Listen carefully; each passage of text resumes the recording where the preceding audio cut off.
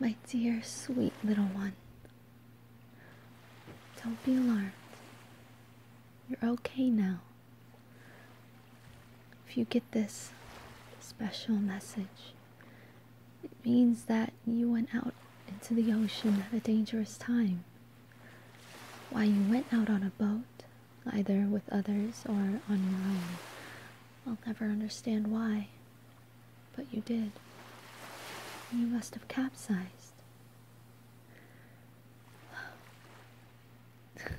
I'm sure you're all sorts of confused. I hope my voice isn't too shocking for you. You might have thought I was dead. It's been at least over half a year since you heard my voice on that last day before I left. But I haven't died. I am very, very alive. Well, relatively. It's one thing to be alive and well. It's another thing to be alive and well, but incapable of being around the ones you love. If you're confused at all, sweetheart, let me make things more understandable. Remember that story I told you so many years ago when you were born? And the one that I repeated sometimes while you were growing up? The girl, the pregnant woman, was me. I had made a deal with a siren who were going to drag me into the ocean, that if I sacrificed myself, gave myself to them within 12 years, I was allowed to live and raise you for those first 12 years after your birth. My job was to prove to the siren that I am a good mother and that I can teach you to love what almost killed us. I think I did a good job because, well, for one, you have been granted permanent, and I mean permanent protection against any ocean waves, currents, storms from now on. And, well, while they did plan originally to allow me to join my father, they decided to spare me, in a sense, and gave me the gift of being a siren. Or maybe it's a curse. Either way, you'll never be able to see me ever again, and that just breaks my heart. However, I know that you're safe. I know that you're healthy. I know you'll be alright from now on, and that is the best thing that could ever happen. It's the best gift any mother could ever receive. No matter what happens to me, as long as you're safe and happy, it's okay. The one who saved you, the one who was allowed to save you, she is the sweetest. Zen is a good one. Unfortunately, because of this, we will both be exiled for not participating in being a complete siren and feasting on humans. It's disgusting. I don't know how they do it. Maybe it's desperation. Either way, after she leaves you, and after she gives you that gift, that special gift that I had, well, tried to hide from you, but the one that you found, when she gives you that, it will go away, far away for a while. As the leader of the siren, she won't allow us to be a part of her group. we would be if we participated. But because we have different values, different ideas, I guess, she's forbidding us to be anywhere near her or her sisterhood. That's okay with me, though. And while I may not be able to be with you physically, I will always be there for you in spirit. I will always be in your heart. At least I hope so. This message as well will never go away. If you ever miss me, you can tap at the center of the necklace. From there, you'll be able to hear my voice and the same message whenever you feel like it. I hope Zen explained that before she handed you this gift. If not, shame. But at least now you know. This necklace, by the way, is very special. I'm sure you felt that when you found it when you were younger. But this is a very, very, very special one. It was given to me by the leader as a way of making sure that I kept my word, as well as a reminder of who you are, that you are to be protected for the rest of your life by the siren in the ocean. If you ever throw this into the waters, Zen will see it. She'll hear it. She will find it and return it to you, because only you are meant to have this.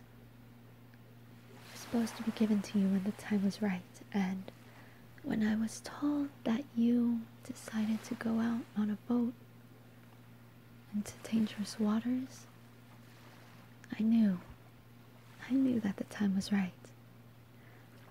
The inscription on the necklace says, "Traveler of the ocean, protected by siren." I'm so thankful for Zen.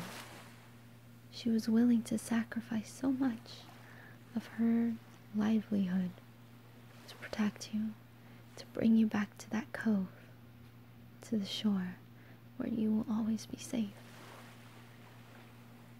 She's giving you the necklace so that you never forget as well that the ocean is still a beautiful place, that I love you very, very much. You may never see me again. That's alright. Remember everything that I had taught you these 11 years that I was your mother. I mean, I'll always be your mother, but now a mother from far away. Remember the importance of patience, of being kind, of showing strength and courage when the time is right, to stand your ground for what you believe in, what you feel is right and true. And never, ever forget that despite the fact that you were almost pulled into the waves, that the ocean is a beautiful place. It holds many secrets, many beautiful stories, and now it houses me. The ocean is my home now. This is my tale, my eternal story of how I became a mother, and how, as a mother, I made a very difficult decision to make sure that you be forever taken care of. Trust me, it wasn't really difficult at all. You are my most treasured and precious gift, a gift of life that I never thought would be possible. But you're here, and I would never want anything to happen to you. I hope that your father, my husband, I hope he's doing well. I hope that he's happy. He knew about this by the way, but he refused to ever talk about it. I think he didn't really want to believe that it was something that would really happen, but sadly it did. My father is so strong, so brave and kind and loving. I learned from him how to be a good man, how to be a strong man, and a very wise and respectable one. You may only be nearly 12 years old now, but there's still so much for you to learn. How to grow, how to get stronger both physically and mentally, and how to take care of yourself as a man. That I can't help you with, but your father can. I hope your studies are going well. I hope you're learning a lot and growing and maturing. I still see you down here on the beach when I'm swimming by and take a break by the rocks.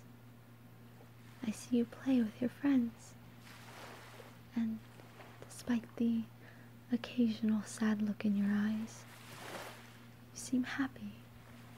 I'm glad for that.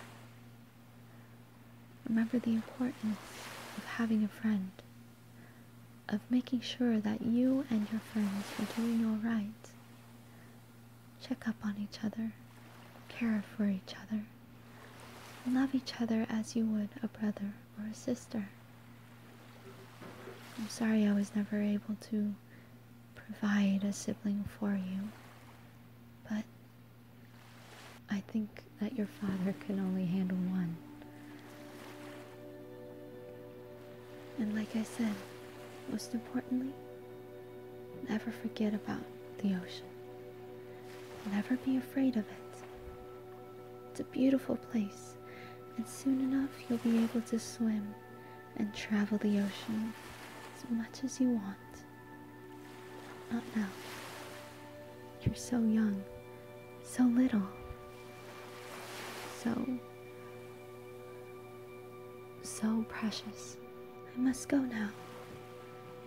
But remember how much I love you and your father so very much. I did this to make sure that you would remain happy and healthy and protected. Your father understands, even though it upsets him. I hope you will too. Remember to love the ocean.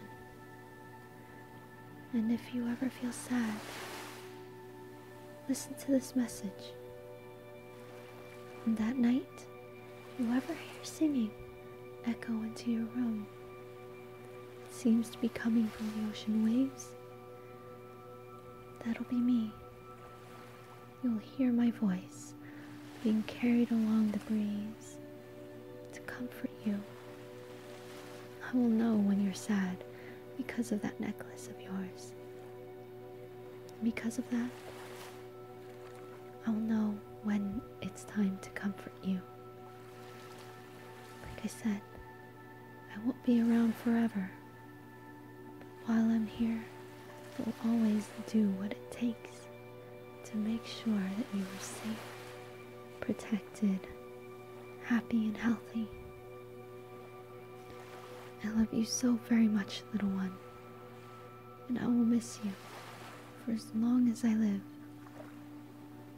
But I would never, ever take back my deal, as long as you're alive and happy. I know you'll make me very proud one day, sweetheart. I just know it.